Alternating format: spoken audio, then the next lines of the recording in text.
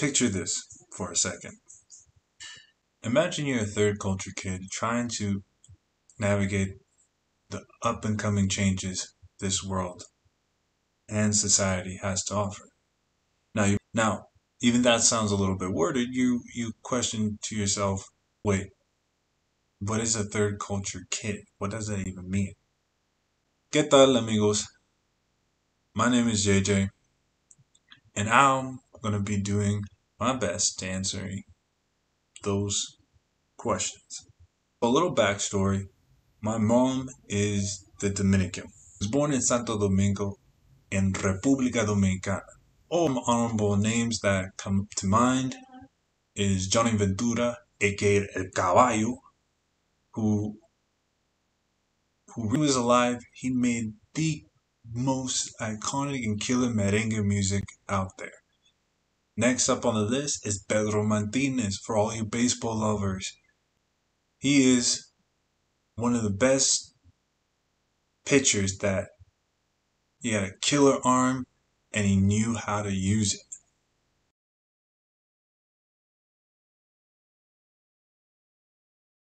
For those who are comedy fans, Marcello Hernandez. Funny guy, comedian, you can look him up and coming. I'm expecting great things from him.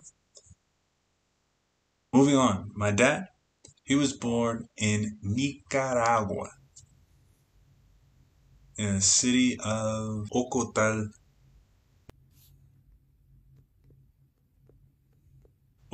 known for having one of the best coffees in the world.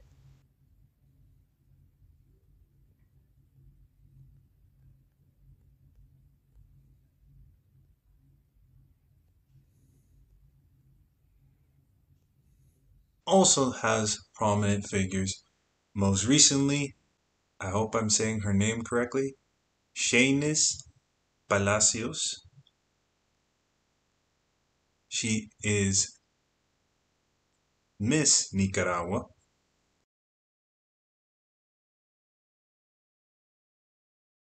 Alexis Arguello, professional boxer who competed from 1968 to 1995, who also decided to dabble in a little bit of politics and became a politician.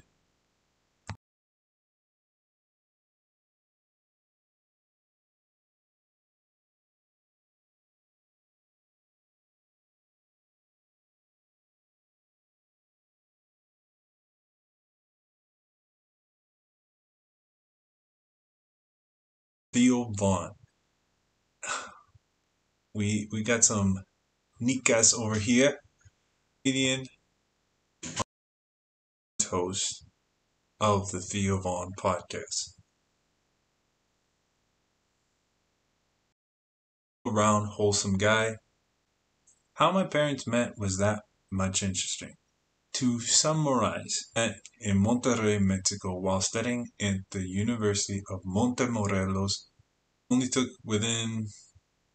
only took a few months, and bada bing, bada boom, yours truly is born. Fast forward a year and some months, my sister, and then within a few months, we pretty much were called and shipped. shipped. I'll leave it in. We were sent. We moved to Canada and have been traveling ever since. I have been back to the Dominican Republic a total of 3, maybe 4 times. Nicaragua, I've been there a total of once. Politics, man. Con, mangú, plátano con mangú, pescado con mangú, plátano frito, pollo, or something related to pico pollo. If you know, you know. Dominicans, let me hear you out. Had my fair share of frintanga, my tamales, rondon,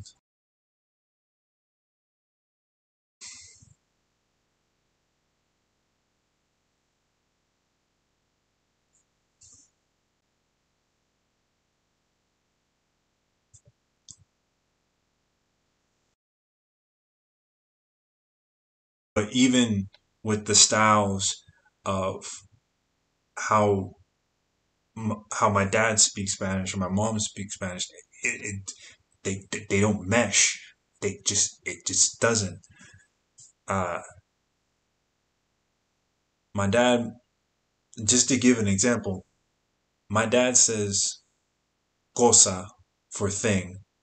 My mom says vaina, and in my head, because I'm learning how to differentiate stuff, I say thing. Cosa, vaina, thing. And so half the time I would have to try to actively be like, okay, what do you want? Having these two different cultures really messed with my mind. You would think because both speak Spanish, somehow they would blend oh so gracefully, and I would have peace on this planet Earth. Not true. Uh, it was a struggle. It was a struggle going to school and having to try to learn English while still having my Spanish brain. Ugh.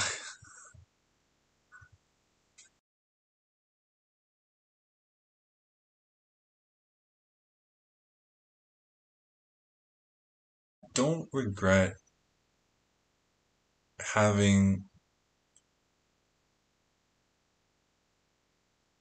these two rooted, rich cultures ingrained in me. But I would say that I had to learn to be okay with it in my own way.